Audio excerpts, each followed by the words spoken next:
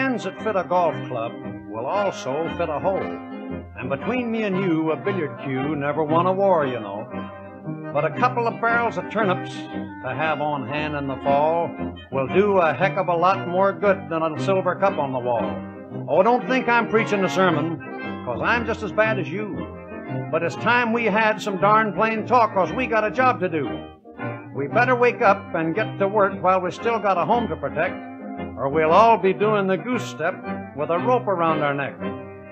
Hey, hey, what are we going to do? Hey, hey, it's up to me and you. Hey, hey, here's something to think over twice. If we don't get busy and win this war, we'll all be living on rice. The hands that rocked the cradle not too many years ago are working 24 hours a day for Willie and Jimmy and Joe. Those boys are still her babies. Don't think she'll ever forget what Winston Churchill told us all about tears and toil and sweat. Us guys who are always complaining, what are we, men or mice? What did we ever have to give up to compare to her sacrifice? Ever hear her squawking about a spare tire for the car? If it's inspiration we're needing, we don't have to look very far.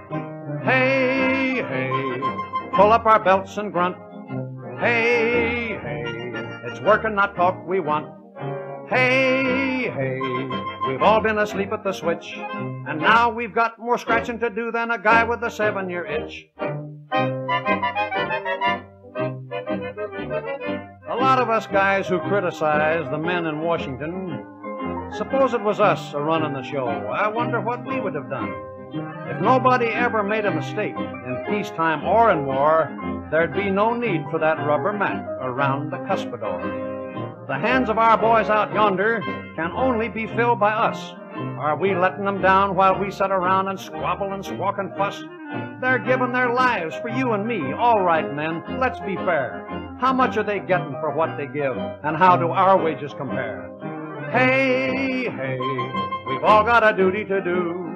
Hey, hey, labor and capital too. Hey, hey, there'll be no profit and loss, and there'll be no 5 o'clock whistle to blow if we work for a Nazi boss.